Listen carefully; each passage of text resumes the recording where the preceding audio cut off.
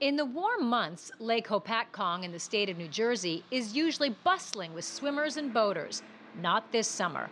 The culprit? Harmful algae blooms, or HABs, that caused the New Jersey Department of Environmental Protection to issue advisories against going into the water.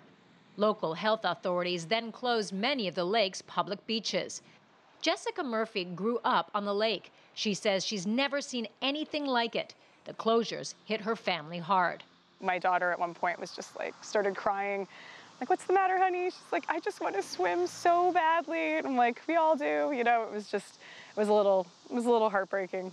It was also devastating for many of the businesses that surround the lake. Sailing lessons were canceled and people were laid off. Seeing these marinas and restaurants and other things around the lake really, it just kind of really be left empty on these what should be bustling weekends. It was hard to see. The New Jersey Department of Environmental Protection said the rapid spread of the bloom may be the result of heavy rainfall carrying nutrient-laden stormwater into the lake, followed by periods of warm weather. The cyanobacteria blooms can cause a range of negative health effects for humans and can be deadly for animals. 3 dogs in the state of North Carolina recently died after swimming in a pond with the same toxic algae blooms as at Lake Hopatcong. Other areas across the United States have been hit with unusually large toxic algae blooms this summer, including the state of Mississippi, which had to shut down all of its beaches to swimming.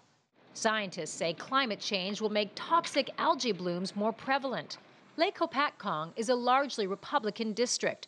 There's been some resistance here to the notion that climate change is real. But environmentalist Elliot Ruga says people are coming around, in part because of this summer's experience. We're not the ones who are going to suffer from sea level rises readily, but climate change is not just confined to coastal communities, and this is an example of how it will impact us. But fortunately, there are measures we can implement. He and others are advocating for upgrading the area's stormwater systems to prevent phosphorus from entering the lake. Once they manage stormwater adequately, they have systems in place, they will last a very long time.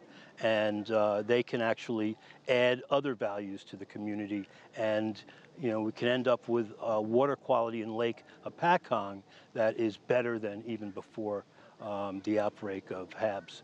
Murphy is optimistic the community will come together to find a solution. I know we'll all look back on 2019 with a little bit of heartbreak and frustration, but hopefully going forward at some point we can look back and say, well, that was the year that a lot of really great changes were made and it helped ensure that we wouldn't have to face this again. Karina Huber, CGTN, Lake Hopatcong, New Jersey.